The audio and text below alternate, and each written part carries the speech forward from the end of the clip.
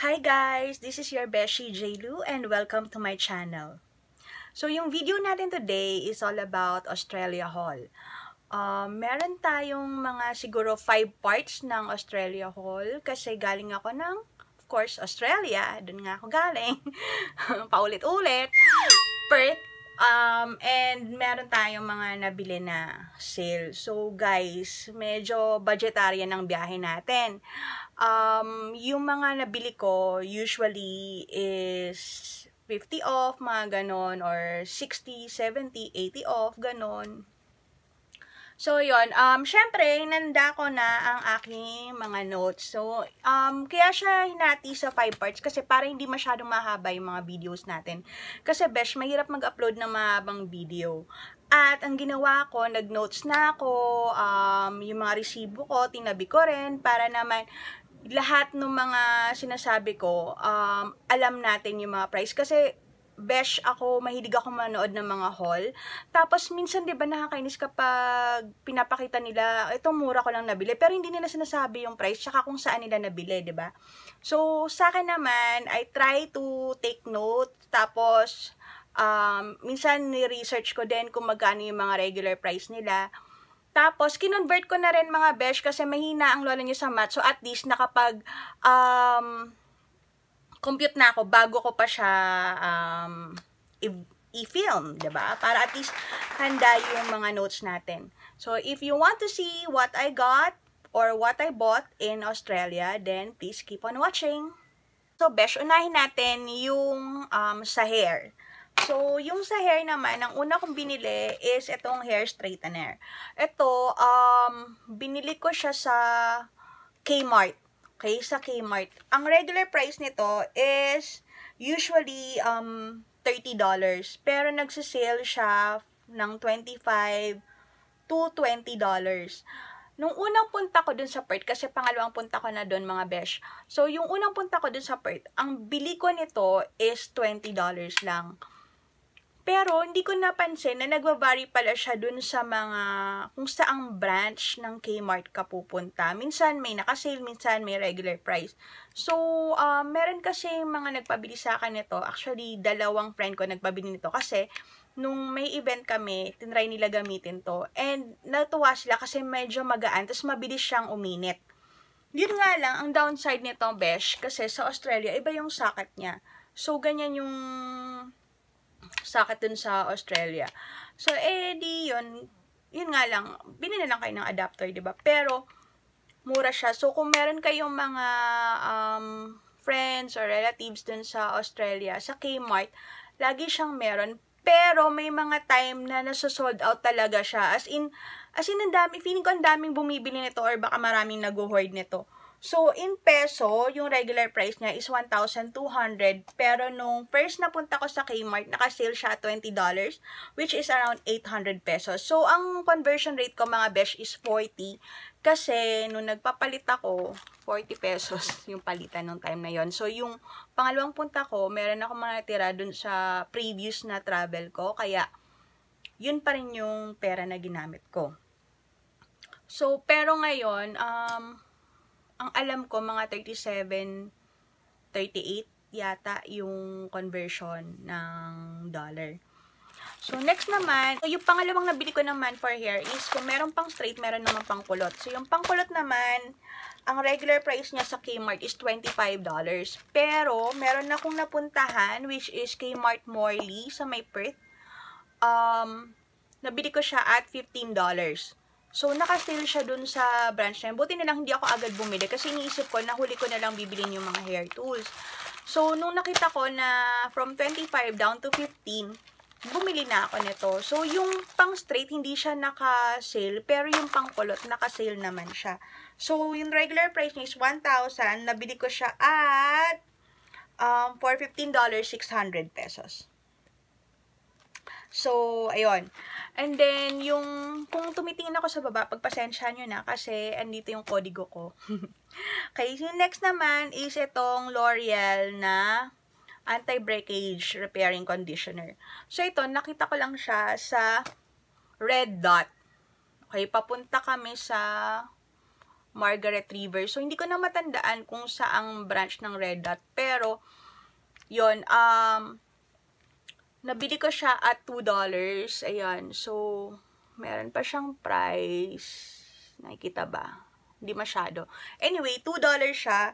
80 pesos ko siya nabili. Tapos, yung regular price naman niya is $8, which is around 320 pesos. So, yun. Okay? Next naman na nabili ko is yung argan oil hair treatment with Moroccan argan oil extract. So, diba? So, ayan. Ganyan siya. Ayan. And then, 50 ml siya. Nabili ko siya sa The Reject Shop at $2.50. So, ayan. So, meron akong receipt, The Reject Shop. So, yung $2.50, hindi ko alam kung magkano yung regular price niya, Besh. Pero, sa peso, nasa 100 pesos siya. Okay? Besh, ang susunod naman is yung Aveeno. Ito, 1 liter to. And this is, ang regular price niya is $25.99. So, sabihin natin na $26. In peso is 1,040. Tapos, naka-sale siya sa Chemist Warehouse ng $15.99 or $16, which is around 640.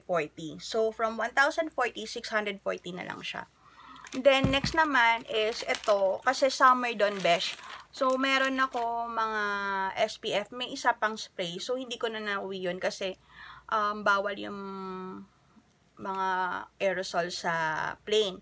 So, ito na lang yung inuwi ko. Which is, hindi ko rin siya nagamit. Kasi, madalas na ginagamit ko is yung pang spray. Kasi, 50 SPF yon. So, ito, SPF 30 lang.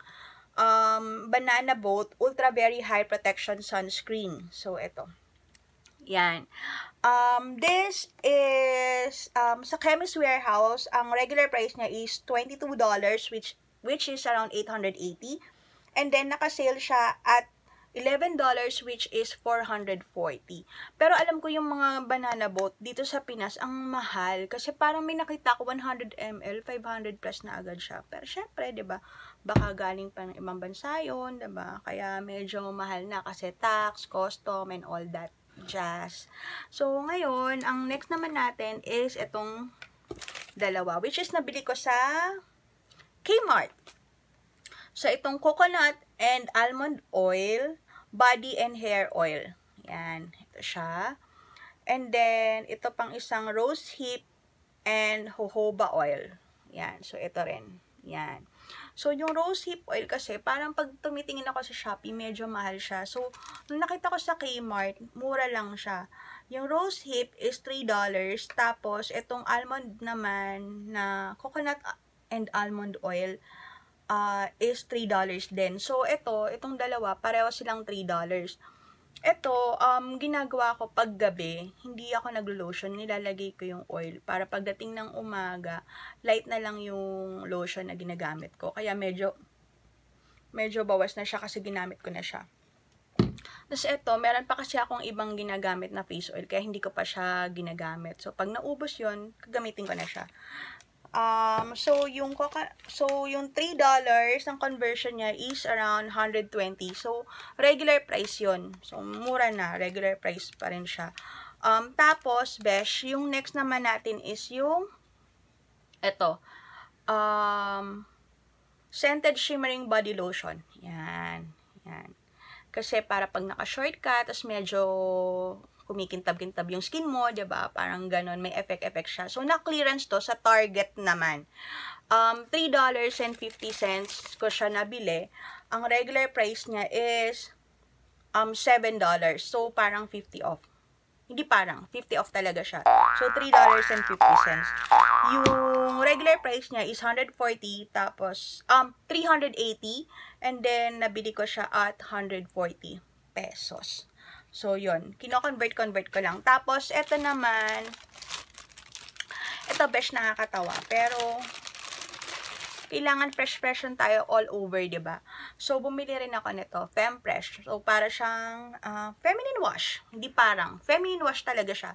So, ito, ang regular price niya is sa Chemist Warehouse is $7, which is 380. Tapos, nakasale siya at $5.19, which is 208. Yan.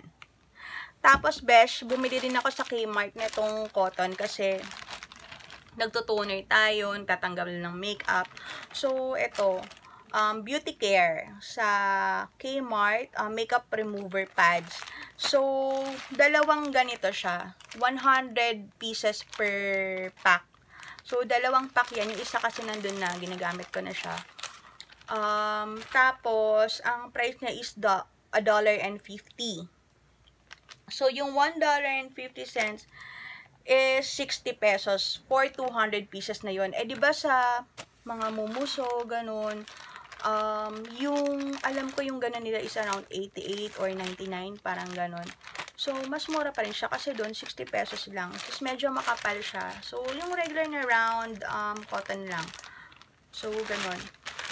Tapos, so, punta na tayo sa pabango. Ang pabango naman, nagsisale kasi dun sa Chemist Warehouse, mga besh. Tsaka, dun talaga yung pinakamura yung mga pabango. So, yung pabango naman, dalawa lang yung nabili ko kasi nagpabili lang sa akin yung sister ko. So, yung sisters ko, nagpabili siya. And, ang pinabili niya is yung Elizabeth Arden na green tea. Yan, ito, 100 ml siya. Yan.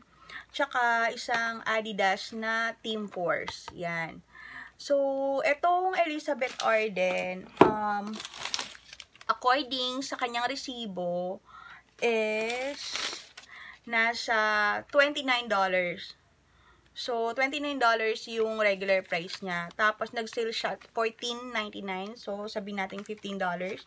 Tapos, yung Adidas naman, ang regular price niya is $14.99 or sabihin natin $15.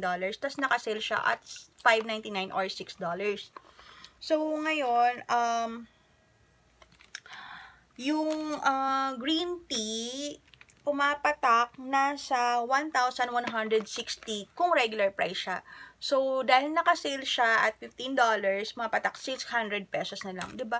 100 ml na to, besh. 600 pesos lang. Nung time na nagkaroon ng sale sa duty free, alam ko nag-buy one take one, pero hindi siya 100 ml eh. I think baka mga 30 or 70 ml lang yun. Tapos buy one take one siya. Mga around 3,000 pesos that time, which is mga 2 years ago yata. Hindi ko na matandaan, pero bumili ako nun sa duty free. Ito, 600 pesos lang. Tapos, 100 ml na. So, yun. Tapos, yung Adidas naman, regular price niya is 600. So, naka-sale siya at $6.